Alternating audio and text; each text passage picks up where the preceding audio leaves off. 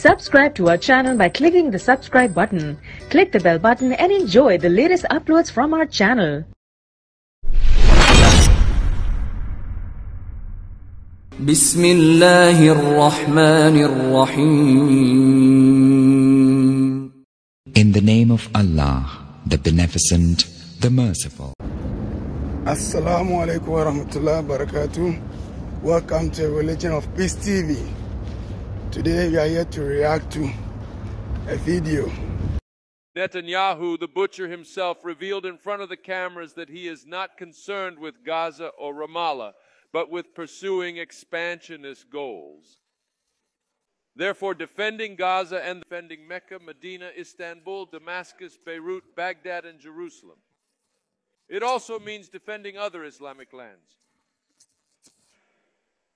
If we wait for the fire, pain, and cries to reach our home, God forbid, that fire will surely come to our home one day. With the awareness and sensitivity that we are a big family of 2 billion members, from Asia to Africa, from America to Europe.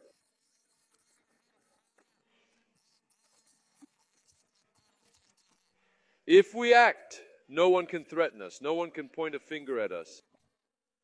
It has become even more critical for us to increase our solidarity with the Palestinian people, especially during these difficult times for our brothers. As Turkey, in addition to our efforts in the international arena, we are trying to deliver our humanitarian aid to the region.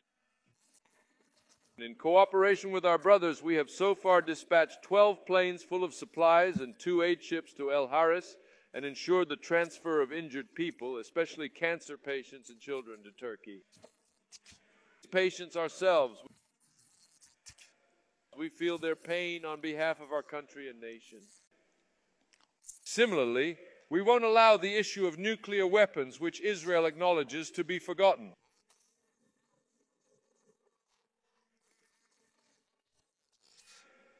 Does Israel have a nuclear bomb? They do, but when asked, they deny it. We know very well what's going on. And who is currently the butcher of Gaza?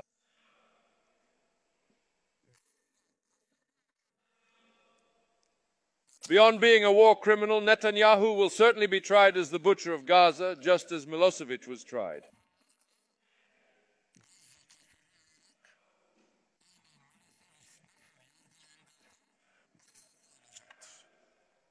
We should start preparations for the reconstruction of Gaza now.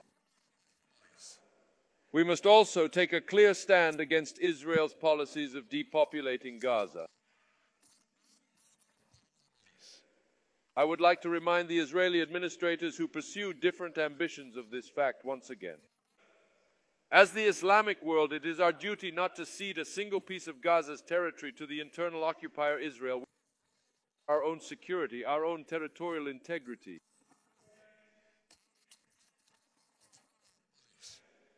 We know very well that those who occupy Gaza today will set their sights on other places tomorrow with the delusion of the current land. In fact, they don't even feel the need to hide these intentions anymore.